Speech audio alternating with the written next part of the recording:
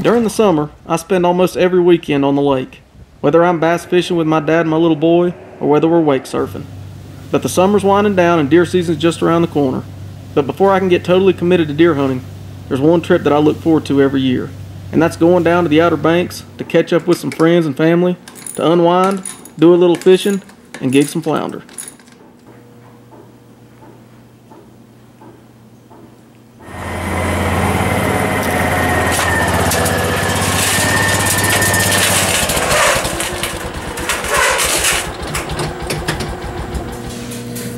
Guys, I couldn't be more excited. I've got all my stuff loaded up. Just put the mule in the trailer. I've got the coolers. I've got my clothes packed up. Dad's going to be coming over here here in a little while. When it gets, we're going to leave out of here about dark, and that'll put us there about 3 or 4 in the morning.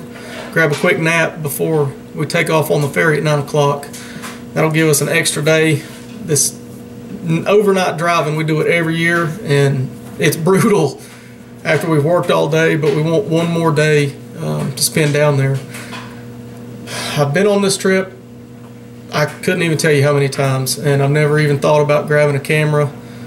But this year I'm going to try to film what I can. Meeting up with a lot of good friends that have been doing this a long time too. And I've got a GoPro mounted on my gig light, so hopefully I can get some underwater footage. That's my goal. And I'd really like to see how it turns out myself, to be honest with you. So stick with us this weekend, and we'll see if the fish are biting, see if the flounder's laying around, and more importantly, we're just going to try to have a good time.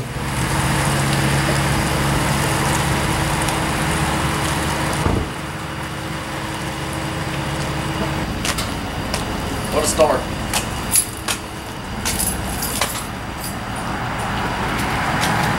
I don't even want to. We're what? Hour and a half, 2 hours into the trip, and we just made it to the bordering county.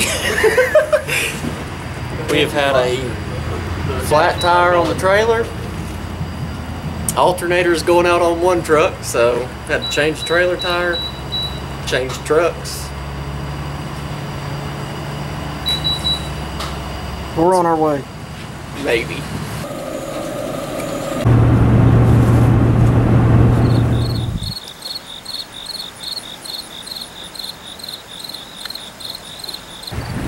$6 a.m. It is Wednesday, September 1st. My favorite place in the whole world. It was a long night. Got down here about 5 o'clock. Parked, took a nap. Tried to take a nap. Ferry leaves at 9 o'clock, so we still got 3 hours before we can get on the boat, but we're ready.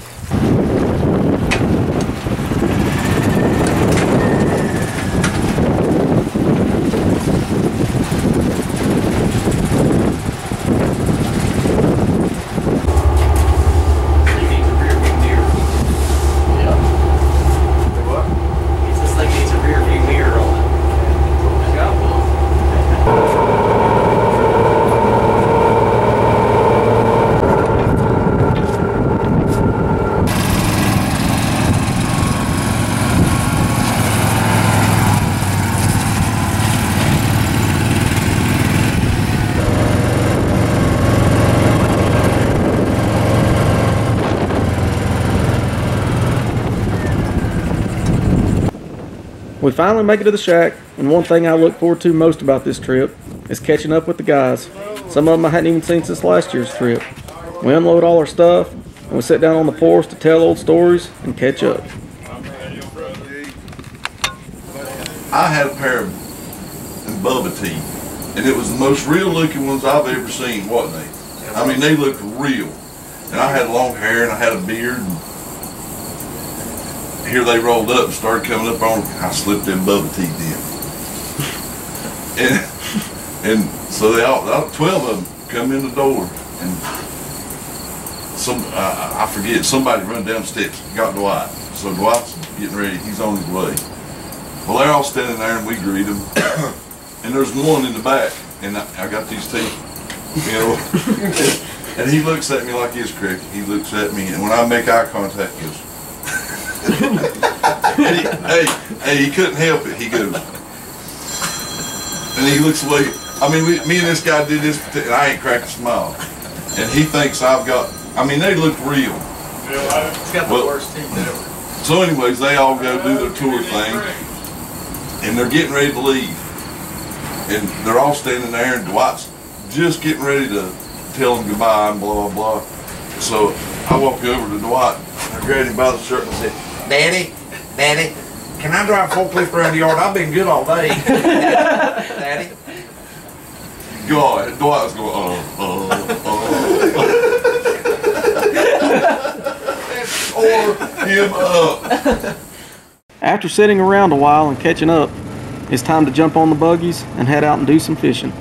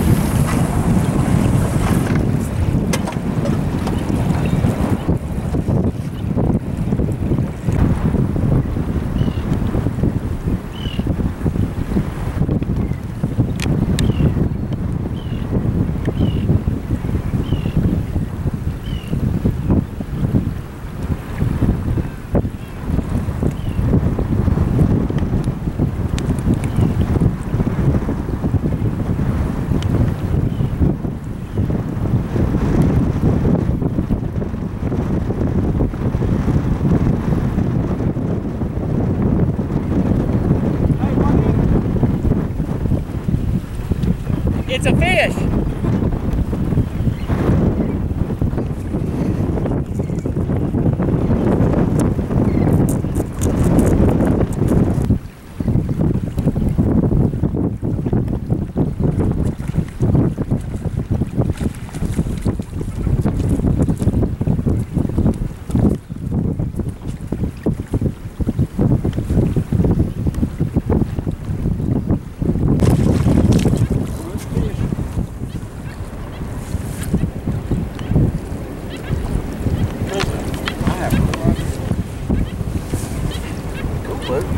I think it's the same kind that Ethan caught.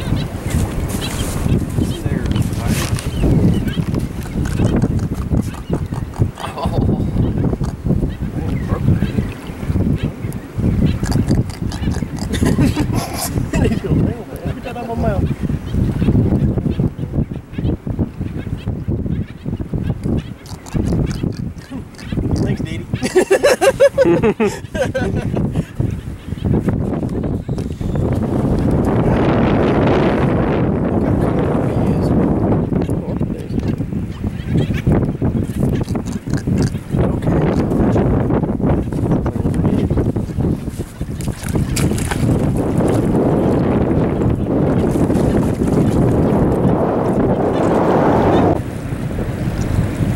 Small.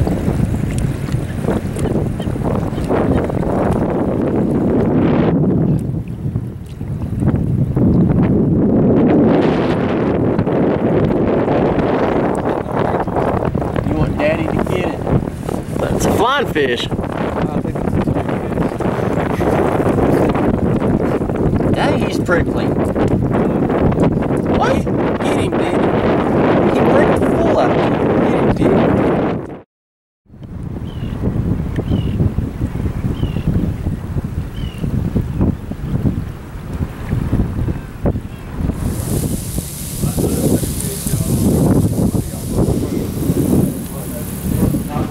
Well, we just got our bellies full.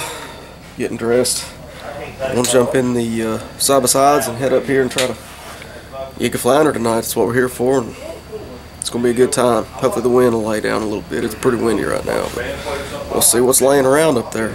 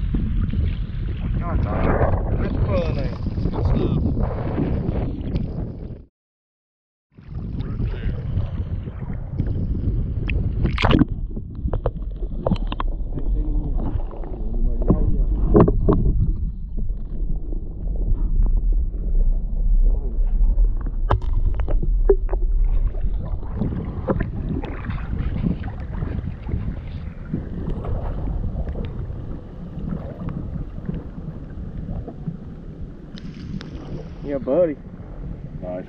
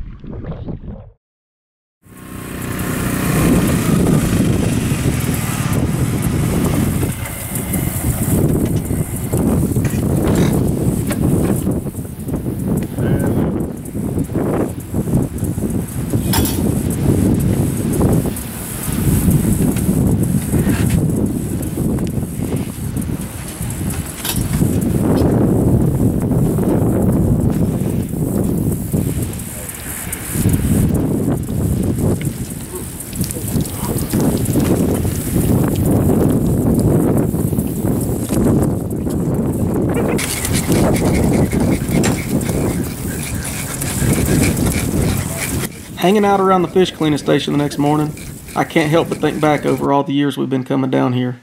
It's crazy to think that the first time I came down here was 15 to 20 years ago. These guys are brothers to me, and all these years wouldn't have been possible without the man standing on the right in this picture. None of us would be down here if it weren't for Uncle Dale. He took us all in, showed us the ropes, and has had a huge impact on all of us. I hate you couldn't make the trip this year, but we thank you for taking us under your wing and letting us be part of something that you've loved for years. We love you, Unc. Well, the trip's winding down, and we all gather up in the shack on the last night for one more show. It's been a heck of a good time, and I can't wait to do it again. Till next year, fellas.